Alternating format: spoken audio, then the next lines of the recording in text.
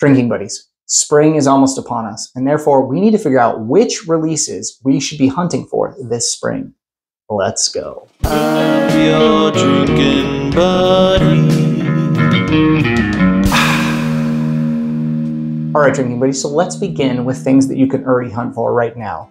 And I'm going to begin with Barrel Batch 34. So this is barrel bourbon, at least 6 years old in this blend, but that blend gets much older. These are really solid. I've never been disappointed by one. Haven't popped it yet, but it is out there. Next up, you guys know I'm not a big Larceny Barrel Proof fan, but those are out there available. So if you are a fan of those bottles, that's something you want to be hunting for right now. A123 is available out there in the wild right now. And so is Elijah Craig A123. But it gets better because there is a newbie joining the bunch. They are releasing a barrel proof Bernheim wheat whiskey for the first time. And that's going to be something that I'm going to try to get my hands on. I really want to review that one. I think it'll be something very interesting. Wheat whiskey from Heaven Hill at barrel proof. Bring it on. I'm excited. Next up, definitely Whiskey Del Box Distiller's Cut is already available. 103 proof. Really solid. I love this bottle. This was actually a gift from Kurt from SLB Drinks. I don't know if it's available on their website to order yet, but it is available at the distillery. So if you're in Tucson, probably one you want to go pick up. Next up, I know these are kind of not a spring release, they're an all-the-time release, but they are hitting some really cherry areas of the rick houses, and these Russell Reserve single barrels or private selections are really good right now. They're hitting some really good spots. So if you're out there hunting and you see any Russell's Reserve private selections or single barrels, turn it over, look at the rick houses, do a little Google search, see if they're coming from Camp Nelson's warehouses. They're getting some really cherry barrels coming out of Camp Nelson, and they're worth buying. You're definitely going to want to look for those.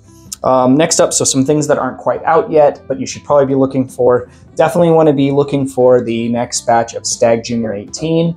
The next batch of Stag Junior is going to be number 18, and they're removing the Junior. The Junior is gone. These are kind of unicorns, but I have a few suggestions for you. I've heard that a lot of like grocery stores that sell liquor or smaller liquor stores are starting to do a lot more waiting lists for things. So if I were you, I would probably try to get in close with your local liquor manager at the grocery store you shop at, or the local owner of the small liquor store that you shop at, and tell them you want to get batch 18 when it comes out, and see if you can get at the top of that waiting list before somebody else beats you to it. Next up, a couple more Del Bach bottles while we're talking about Del Bach. Sentinel, this one that I have here was a very small release, but it's going to be a bigger release this time around. So that's something you're going to want to try to land your hands on, because really good bottles of rye under 40 bucks don't grow on trees. It's pretty rare to land a good bottle of rye under 40 bucks. I have a few obviously, but this might be my favorite out of all of them. Next up we have the Del Bach Frontera. And so this is an annual limited release finished in Spanish sherry casks, and it's 97 proof. I will have a review of that to come, and yeah, really, really solid bottle. Love that stuff.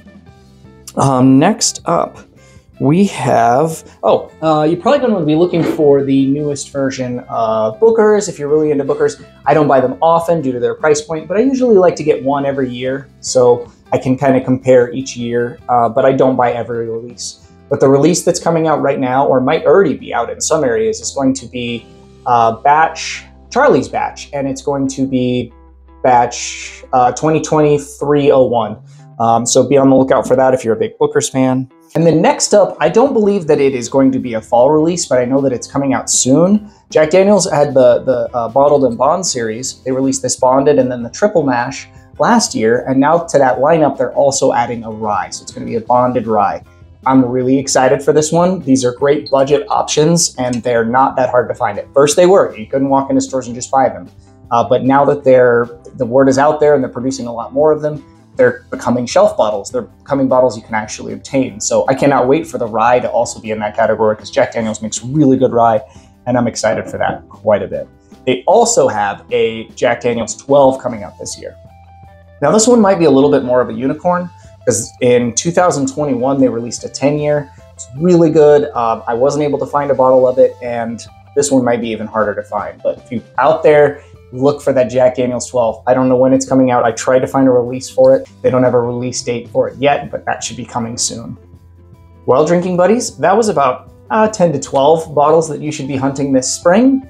If you have any questions about ways that'll help you hunt, please ask me in the comments. I'd be happy to help any newbies out there. And definitely subscribe for more. I'm going to be posting a lot, and it's definitely worthwhile to subscribe. It's free.